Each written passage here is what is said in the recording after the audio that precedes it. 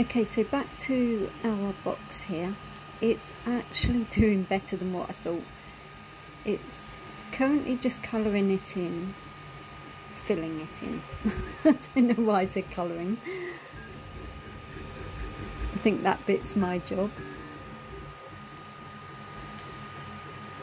And everything's there. So I thought I'd just film this before it does actually fill in the next main stage of it, because this is the bottom at the moment.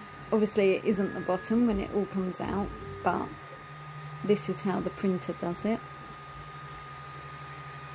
and it should come out something a little like this. Now this has been filed, and as you can see it's got a lot of that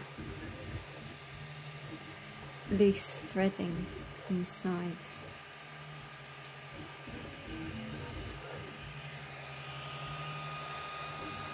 This so far is doing really well, but just need to see it more when it actually stops the whole print at the end. You can just see it now where it's trying to join everything up.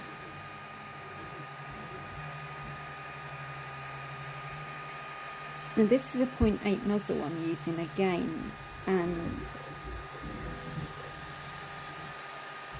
probably a little bit of a crazy idea to keep using a 0.8. I did use a smaller one, but it just jammed. Got a horrible grinding noise. So if I can get away with this one, I prefer to use it. Now, yes, this is intricate, there's lots of little swirly bits.